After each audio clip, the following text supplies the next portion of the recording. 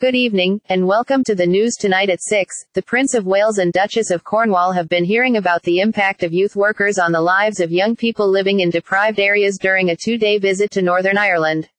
Charles and Camilla were earlier welcomed to Belfast City Hall by Lord Mayor Frank McCobrey and discussed the centenary of Northern Ireland with local historians. It was during the royal couple's second engagement that they met with youth workers at the headquarters of the Education Authority in Belfast city centre and heard the reflections of young people they had helped. Another news. Met Éireann has issued a status yellow thunderstorm warning for Dublin with a chance of lightning striking the capital. The warning comes into place from 2 p.m. this afternoon and will remain until 8 p.m. this evening.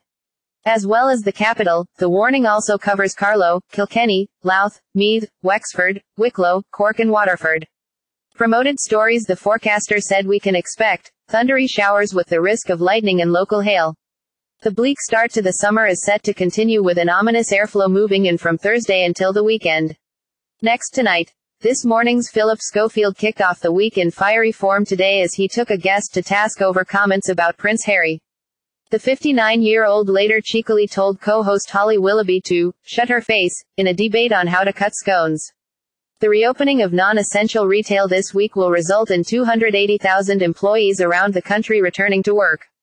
For over 4 months, the vast majority of shops and stores around Ireland have remained closed, but as the country begins to reopen ahead of the outdoor-themed summer.